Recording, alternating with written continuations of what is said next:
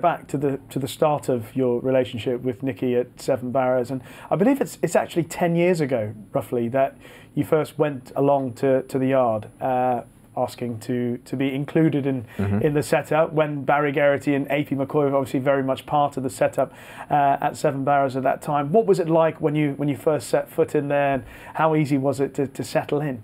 And it was great. David Bass and I started at the same time in the same week. And we had an absolute ball. You know, it was hard work. You know, I just started as a stable lad. You know, I had to do my 3 or 4 horses, brush them, muck them out. And back then we didn't have wheelbarrows; it was all muck sacks. Right. So you know, it was a bit of graft early on a Monday morning. It wasn't the pleasant thing to do. Proper old fashioned. Yeah. Corky kept us at it, but no, it was a great place to be. Yeah, it was autumn 2009. Yeah. And you gave up university for this, did you? I did. Clever chap. What were you studying again? What was it? I was studying history and politics. Yeah. History and politics will serve you well in this game. Yeah, well, you need a bit of that, don't you?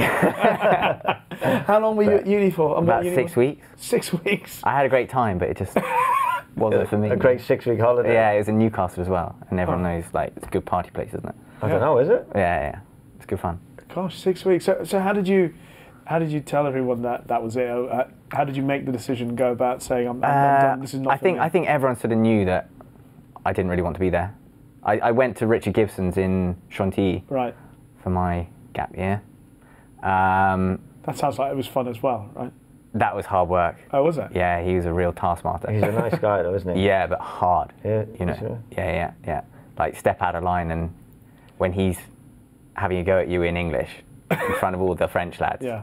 Ooh, because none of them spoke English. Yeah. But it was a great learning curve for me. Okay, so you decided that you went to university, obviously, that lasted 6 weeks. So when you went down to Seven Barrows, you went to Nicky's, what were the aspirations, considering that you've obviously now committed to horse racing? Just see if I can make it as an amateur and have a good time. And, you know, I thought if I could have some good spins until I was 25, and then I could start getting realistic about life, maybe. But it was just step by step. You know, the life of a professional jockey was not really on the cards for me. I didn't really think it was quite something I was going to be able to do. But, you know, I was bit by bit and step by step, you know, I suppose you get a bit more belief, and, you know, it's just a slow process. And I was definitely took a bit of time for the penny to drop. I read somewhere, I believe your mum said when you were younger, you didn't want to ride, you needed to ride because you had so much energy and you wanted to do something, and riding was the way for you to expend that. What did she actually mean by that? Well, I think I was just a nightmare. I was going to say, man, he was a pain in the backside. Yeah, that's what it means. But no, I was very lucky that I had a privileged childhood. You know, I had ponies and everything. You would never have guessed. Oh, I know. I was very lucky in that sense. You know, I had the ponies, and I spent, you know, all my holidays off on a pony, and all my weekends. I go hunting at the weekends and things like that. So no, I was really lucky, but I did love it. But you always knew you wanted to work with horses. That's the top and bottom. Always, yeah. So even though you went to university, you knew deep down. Yeah. Because you know, don't you? The same for me. I know from 14, that's all I wanted to do, and it's hard to think about anything else, isn't it? Because I sacrificed my football career for racing, and you could have been a politician, could have been a prime minister. We've got a prime minister on the show. God help us. God help us. Yeah. Well, I'm glad. Worse. I'm so glad you turned up. as a politician or you as a footballer. Well, it could have been great. Good. I'm just glad you turned up. The viewers have to listen to us two rattle on for 2 hours. Thank God, yeah, we can't.